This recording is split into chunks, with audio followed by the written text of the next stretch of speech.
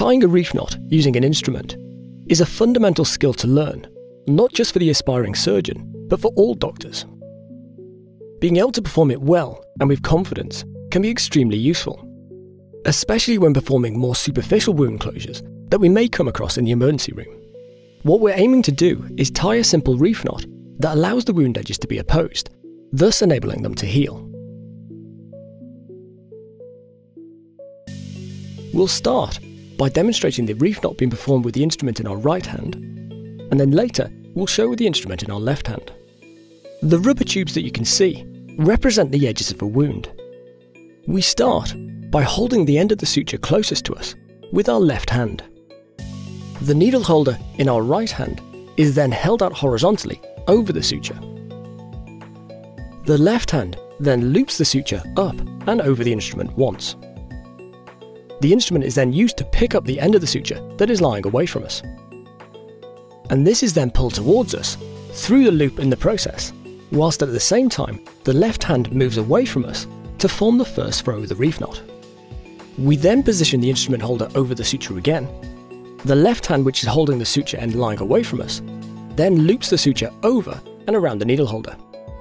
We pick up the suture end lying closest to us with the instrument and take it away from us, pulling it through the loop as we do so. This forms the second throw of the reef knot. Remember that it's this crossing of the hand that is important, as it allows each of the throws to lie flat, which prevents the knots from slipping.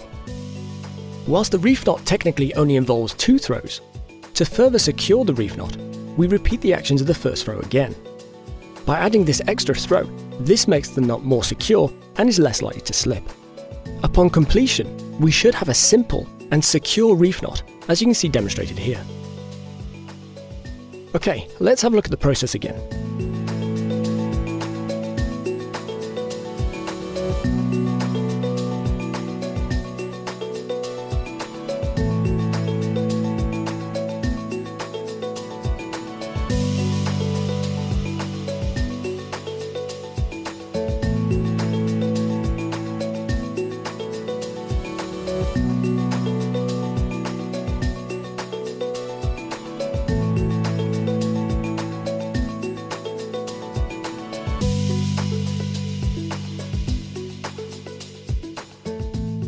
Now for those of you who are left-handed, we'll look at the tie being performed with the instrument in our left hand.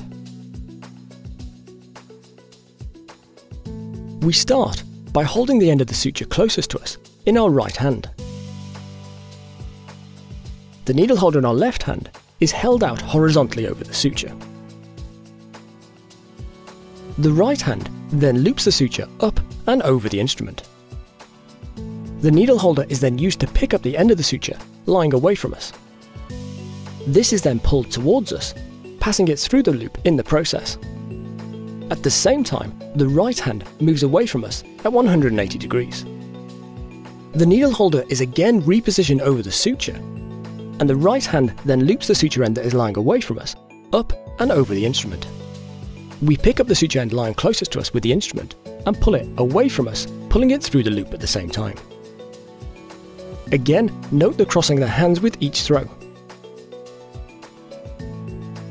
We then repeat the actions of the first throw to perform additional throw to the reef knot, to help secure the reef knot and prevent it from slipping.